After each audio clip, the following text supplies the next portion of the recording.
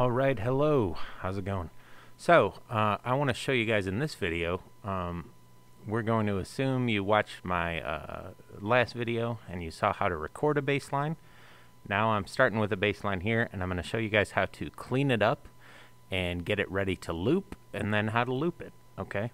So, two things we have to do to clean up the bass line. One is when you play, typically your playing is going to have a little bit of sloppiness to it. And sometimes that's fine, sometimes that might actually be what you want. But sometimes, you know, for something like a bass line where it's supposed to really hit with the drums at the exact same time as the drums, you probably don't want that. So we're going to do something called quantization to this. That's a very strange word. Let me just show you it. But what quantization means is it will force the notes that you play to the closest beat that you choose. Okay, so if you don't know a lot about music, you might have heard these words before. This is a whole note, a half note, a quarter note, an eighth note, a 16th, and then these are 32nd and 64th. Those are really tiny, fast notes. Okay, these are really slow notes. Whole note, half note, even kind of quarter note. So for quantization, what I usually choose is to slide everything to the closest eighth note, okay? Because it's kind of right in the middle. So the quantization is not assuming that I played super fast notes. It's not assuming I played super slow notes that take up a whole measure or a half a measure. It's assuming, you know, I'm just kind of choosing sort of something right in the middle. And I find that typically that's going to get the best results. I'm not going to go too much deeper into what that means right now, but let's just look at what it does. So if I zoom way in on this, let's see. Where was my playing a little sloppy? So here, this note and that note over there, if you notice, there's a very faint gray line right here. This note, if it was perfectly played, should snap pretty much exactly to that gray line. And then this one, I think, is kind of right on the money. I think I got lucky there. This one is also late, though. Here's that gray line. Here's where it's at. Okay?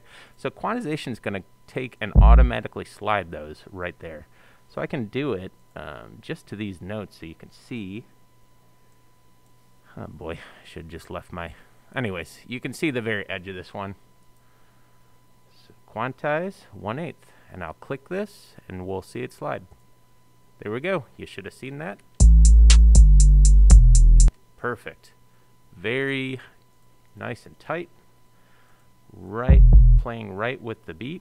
And let's just go ahead and do that to the rest of them. Edit, quantize 1/8. And now it's time to listen to it, because sometimes quantization can make the wrong choice. It can slide it to the wrong beat.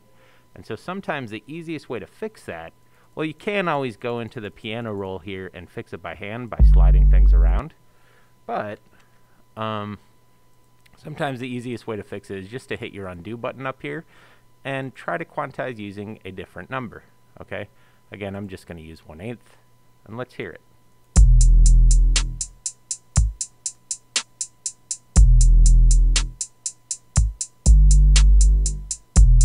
Okay. It sounds right to me.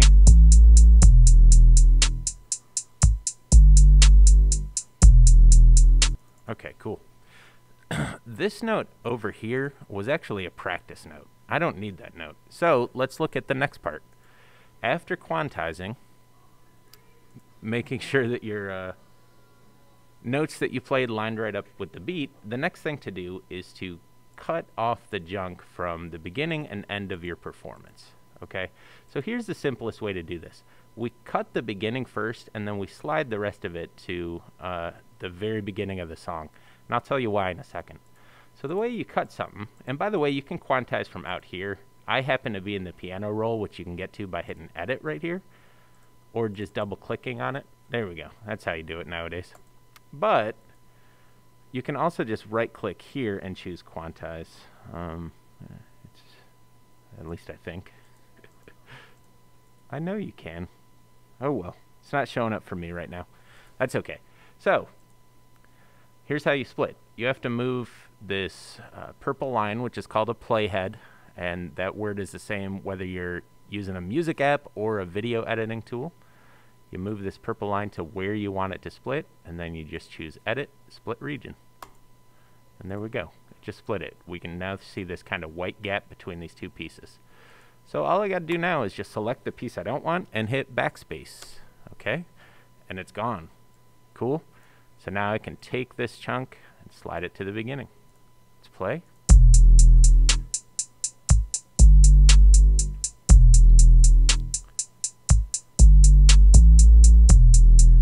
So that would be a natural point to loop it, right at the end of measure 4.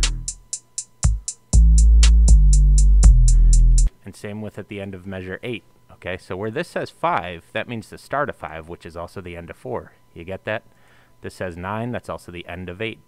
So, I happen to know, because I've worked in music a long time, that music is generally divided into groups of 4, okay, or multiples of 4. So 4, 8, 16, 32. Typically when someone says, you know, they got bars or whatever, a bar is typically something like 8 measures, maybe 16, all right? But anyways, let's just split again at the end of 8, because that's, I want to loop a chunk of 8, or maybe if you played something shorter, you might want to loop a chunk of 4, but those are typically what you're going to be looping, okay? Maybe 16. So again, just Edit, Split Region, delete the part I don't want, and then we just loop this like we loop anything else. We just grab this handle right here in the top corner, hold down your mouse, and drag. And there we go. Cool? And so now that will loop perfectly, aligning with our beat over and over. Okay? And you can do the same if you're playing chords on top of it with the piano, something like that. Okay? It would be the exact same thing. Record, quantize, cut away the junk, and loop it.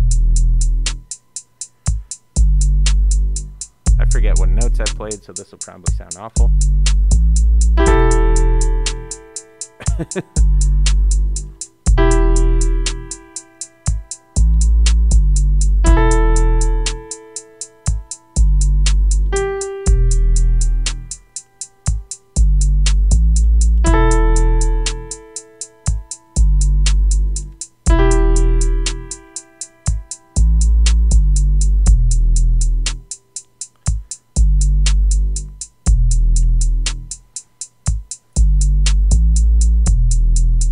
Cool. I think I finally did something I like at the end. So again, I just want those last 2 I did. So that would start at 13 here. So again, I can just split, Edit, Split. Whoop, I lost a note. That happens sometimes if you're not quantized first. So let's go to Edit, Quantize. Is it there? No, it's not. What happened? You used to be able to quantize from the menu. Oh, I know. You got to click the Edit button here. There we go. You hit this little Edit button, quantize 1/8.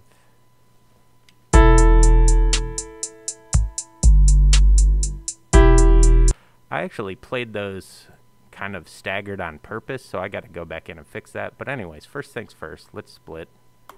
I just right-click to split that time. You can also find it in the Edit menu. And this, I want this to be 8 measures, because I want this gap of empty space after it. The other way to do this, you can just drag the end right there, and it'll snap to the closest measure. Cool? So I'm going to put back those staggered bits. Here's how you do that. If you want to manually edit something, you go into the piano roll, so just double-click on the chunk. If you want to manually change 1 or 2 of your notes, here's how you do it. You can just grab a note and move it around like that. Okay? You can move it up and down to change it to different notes, or if I zoom way in here, way in, the grid here gets smaller and smaller. So now I can change this by just a little bit. Let's listen to that. Yeah, that's good. And I'll do the same thing here. There we go. Let's hit play.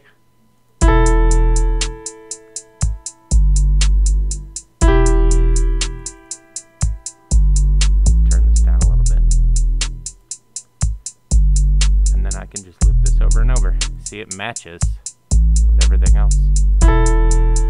Those little dimples on the end, that tells me if those are all lining up, that tells me these should all line up in terms of how long the loops are. Cool.